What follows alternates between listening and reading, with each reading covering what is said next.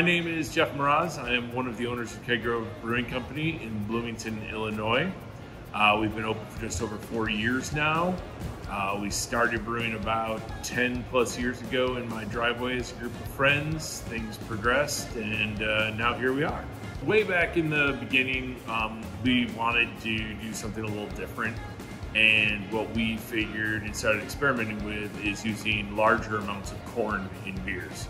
So corn is a common adjunct ingredient in beers, like cream ales and pilsners and different styles. It's not in a lot of styles, but it can be.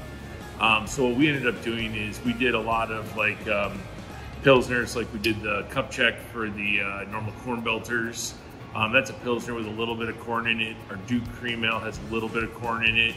Our wheat series, like Holy Jeans, has a little bit of corn in it, so it's becoming a common element. So we kept playing around with corn, and we developed 2 beers. The first one was corn fused.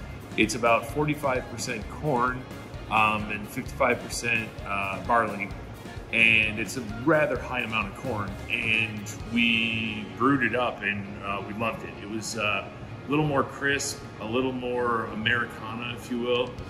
So we really love that beer, and we brew it every summer. But the other one we brewed up, which is a pretty good fan favorite of ours, is King Corn. King Corn is a double IPA, usually between 8 and 9% alcohol, and it is also 45% corn, but it's also aggressively hopped with Citra and Mosaic hops. So the corn we use is flaked corn. It's already cerealed, and what that means is it's already been heated up to a certain point where the starches become compatible with the enzymes that barley produces when it's heated, so that those enzymes will eat the starches in the corn in order to turn them into sugars. And then those sugars are fermented, making it beer. Thank you. Wishing all of you and the Illinois farmers a happy International Beer Day. Cheers.